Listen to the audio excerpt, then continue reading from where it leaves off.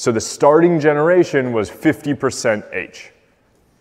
The next generation was 62.5% H, which is not 50%. So the question, is this evolution? I want you to chat with your neighbors about is this evolution. I want you to do it again because we're going to get a second row. Awesome. If it's evolution, why? If not, why not? Heads. Heads.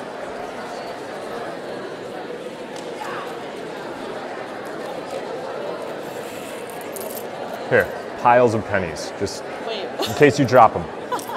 There you go. We need 3 more. Let's go. Oh, I got heads. Heads, awesome. And heads.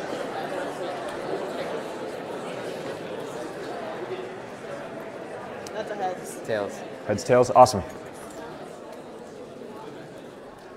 Heads. Tails. Thanks.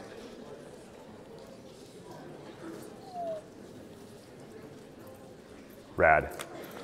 Thanks, Annalise and Samir. Do you want your pennies back? You can keep them. They're yours.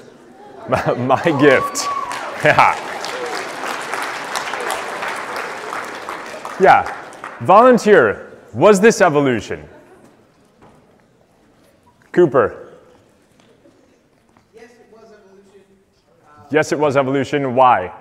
Because the frequency of alleles is changing over time. Yes, because the frequency of alleles changed in the population.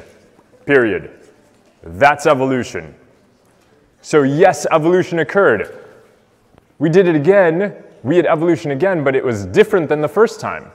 Here, the frequency of the H allele, the heads allele, increased a lot for no good reason. This is not selection. Nobody died. Good. We just, any zygote that formed, we said, sure, it works. There was no selection here, and yet we still had evolution occur. This is genetic drift. This is when, just because you have a 50% chance of getting a heads and tails, doesn't mean you actually get heads and tails 50% of the time. There can be deviations, and those deviations are called genetic drift. So, okay. We're doing this with the whole class. I don't have enough pennies. You're gonna have to find a coin, use your phone, spin a pen, whatever you want. But pair up. This is why you learned the names of the people to your left and right. That's polite before you fuse gametes.